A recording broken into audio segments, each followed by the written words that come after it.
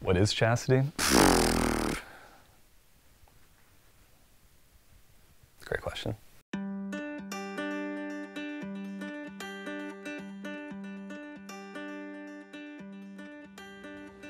We hear the word chastity thrown around so much, but I don't think we're all on the same page with what that word means yet. If you were put on the spot and said, explain chastity to me in 5 sentences or less, it'd be like, Chastity is not just saying no. Chastity is not just blind repression, our sexual desires are bad, and we're gonna shove them over here. Chastity, we're saying our sexual desires are good, and we're going to moderate them in a way that's fitting and becoming of our dignity as human beings. So chastity does mean saving sex and all sexually intimate acts for marriage.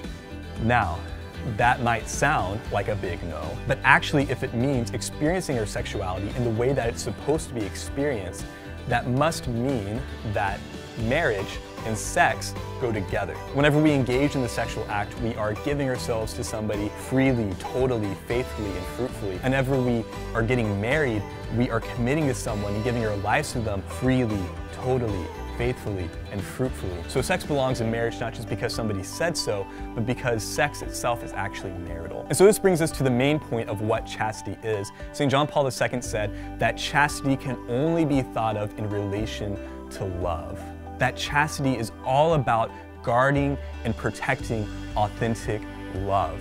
The chaste couple doesn't have to worry about if this person is using me, if this person is cheating on me, if this person is seeing me for who I actually am and loving me for who I am and not what I can give to them physically. But the chaste couple knows that they can look into each other's eyes and they're being seen for who they are. They're actually free to love. John Paul II says that chastity is the sure way to happiness, not because once we live chaste, we're gonna have the perfect life and the perfect relationship, but because when we live chastely, we are free to be happy.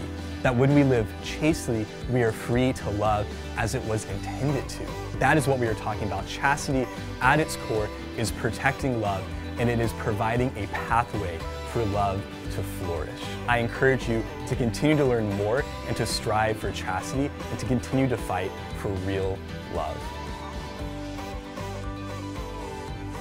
Thanks for watching. Make sure you subscribe to our channel here at The Culture Project. Check out our social media accounts linked below and go to thecultureproject.org for more information.